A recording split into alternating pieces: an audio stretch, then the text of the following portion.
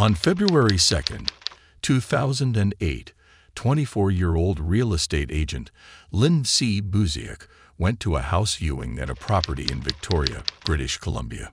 The home was lavish and located in an exclusive cul-de-sac. A prospective couple had reached out to Lindsay claiming to be looking for a $1 million home. Something about the interaction struck her as odd, but Lindsay went through with the viewing. What's the worst that could happen?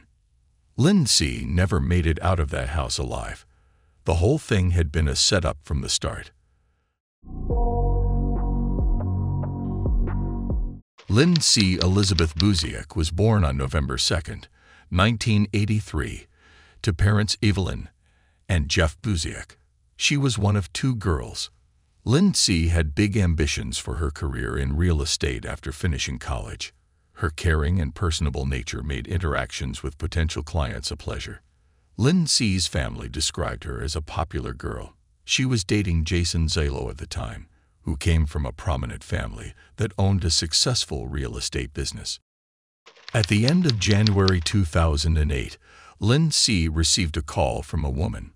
She told Lindsay that she and her husband were on the market for a home in the $1 million range and needed to find something urgently. The woman had a foreign accent and gave a name which turned out to be fake. Alarm bells went off for Lindsay right away. A $1 million home was a big sale for a junior real estate agent, and Lindsay didn't understand how the caller had gotten her number. She asked the woman that, and one of Lindsay's past clients had passed on her number. After the call had ended, Lindsay spoke to her boyfriend and father about her concerns. Jason told her that she should take on the client due to the high commission she would get from the sale. Jason also eased her concerns further. He told Lindsay that he would be outside on his car in case anything was off. Lindsay was persuaded and started looking for a suitable home.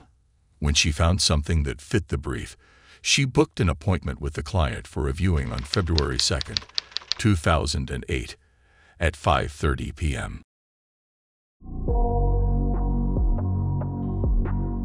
It was a Saturday, and Lindsay and Jason had lunch together before the viewing.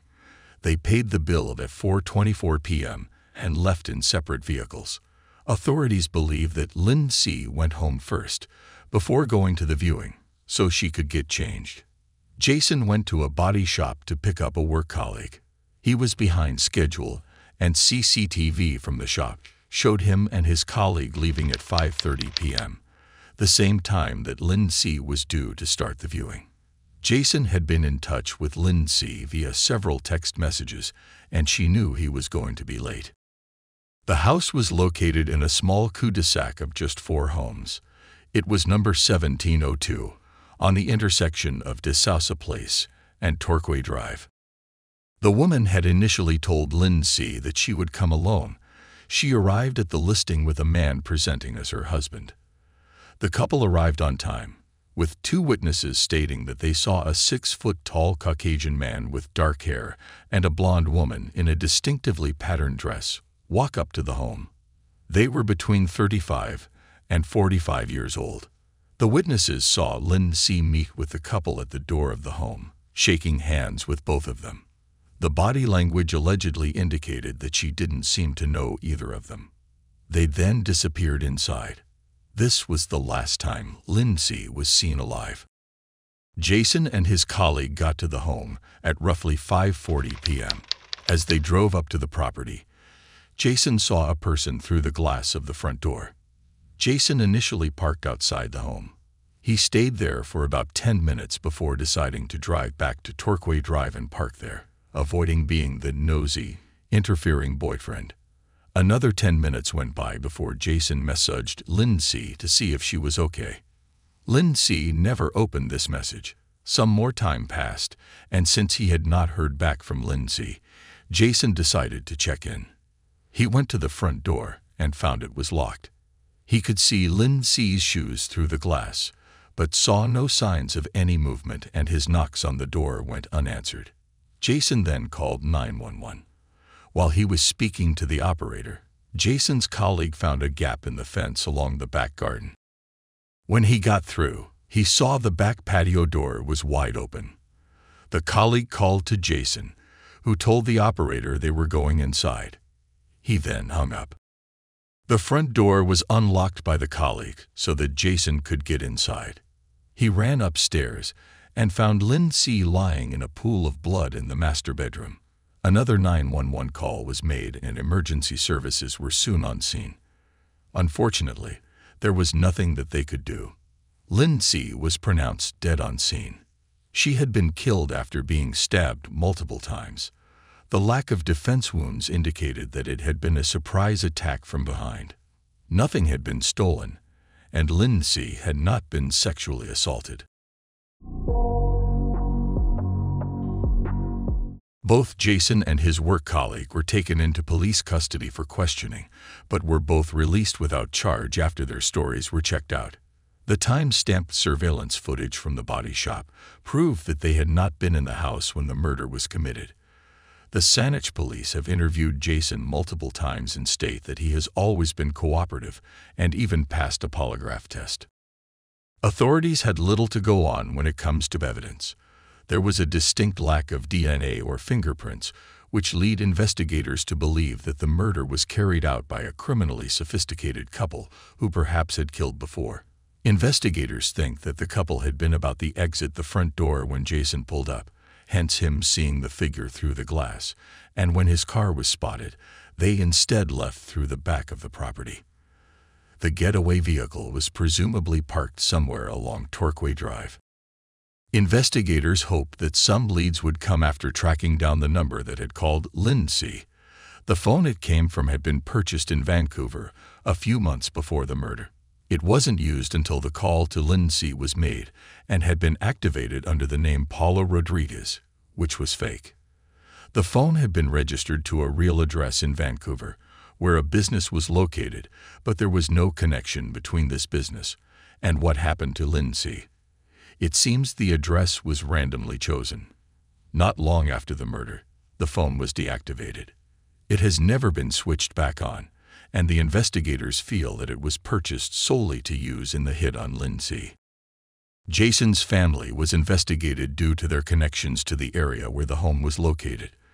The developer, Joe D'Souza, was a friend and associate of Jason's mother, Shirley. Joe had been in the cul-de-sac an hour before the murder, supervising a home that was still under construction. But after looking into any possible connections, police stated that they didn't believe anyone in the Zalo family was involved in what happened to Lindsay. Two detectives that worked on the case later revealed that about 8 weeks before her murder, Lindsay tried to reach out to a friend of her ex-boyfriend while she was in Calgary. In January 2008, 4 weeks later, that friend was arrested in the largest drug bust in Alberta's history at the time. He was allegedly a major participant in a drug trafficking operation. But what does that have to do with Lindsay's death? Well, there has been speculation that Lindsay's murder may have been tied in with this drug trafficking. Not that she was involved, rather that she had been an informant. This has remained a theory despite detectives ruling out the possibility after confirming that Lindsay had not worked as an informant. Seasoned detectives that have looked at the case believe that the crime was very personal in nature, and while she likely did not know the couple, someone close to her organized the murder.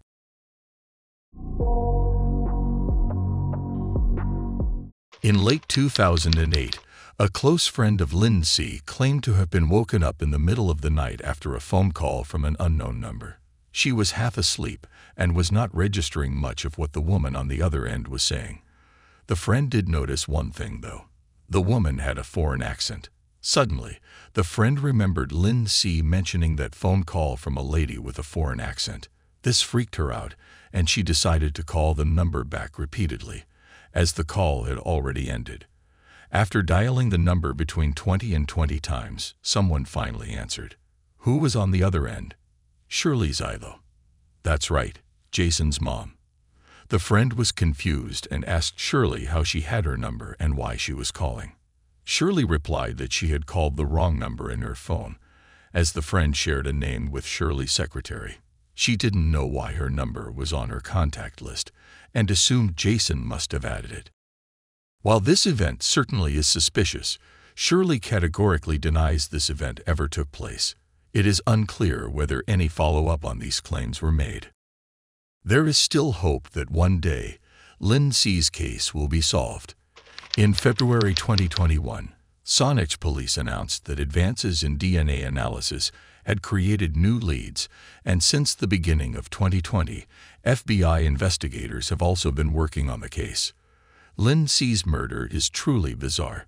This was not a crime of passion. It was meticulously planned and set up. She didn't seem to know the individuals, and if that was indeed the case, who had hired them, and who were they? Had the couple murdered before? Or have they gone on to murder other people in hired hits? Hopefully one day we will know the truth and those responsible will be brought to justice.